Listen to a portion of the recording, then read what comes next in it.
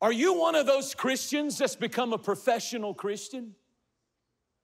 You do your duty. You become content. Where's the passion? Where's the longing? Where's the yearning? Where's that move of God that matters more than silver or gold?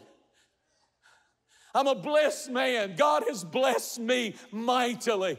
But I can tell you, I am not a professional. I don't care how blessed I get. I can't trade out. I'd rather have Jesus. I'd rather, and I don't know if you have to choose sometimes, but I do believe your heart has to be wholly committed to Jesus Christ, and then He can trust you.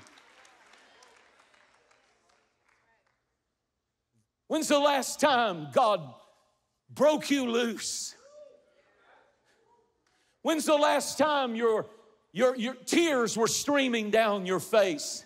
I don't care who you are, because you were so overwhelmed at the fact that God is so good and so precious and so mighty that the world can't give it and the world can't take it away. Everybody give Him a hand clap of praise and all.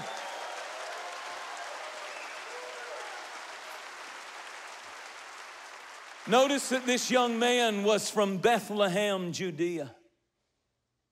And he decided to journey or sojourn away from that in the opposite direction. He came from Bethlehem, Judea, little tiny little country bumpkin little town in Israel. Those poor ignorant people who worship God, they look at them. They don't have nothing. They don't know the big lights of Sodom and Gomorrah. They don't know all the world has to offer. Look at that little dinky place called Bethlehem, Judea. It's a picture of the church, and it's a picture of a generation of kids that have been raised in the church.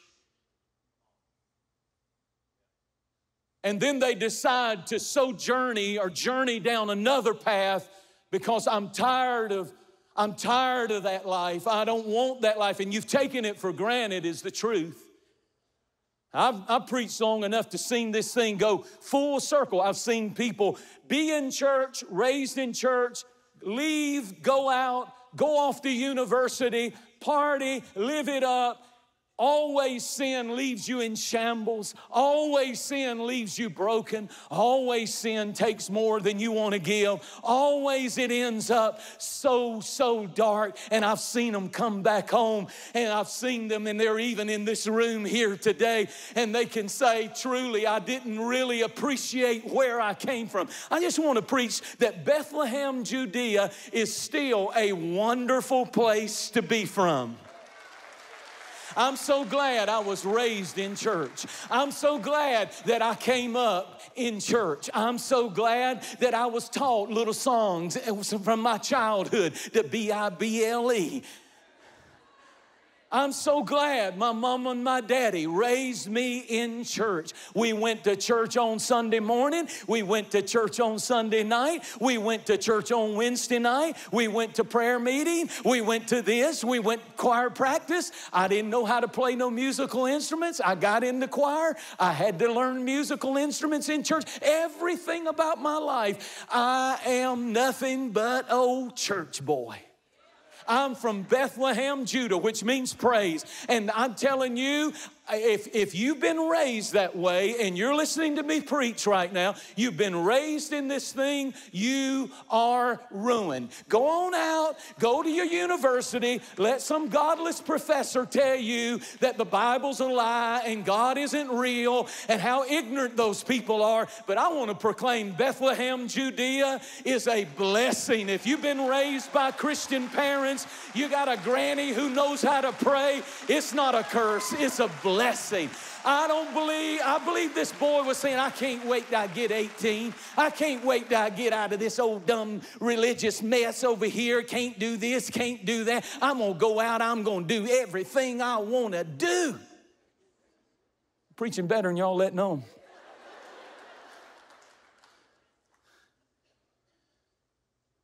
It's still a good place.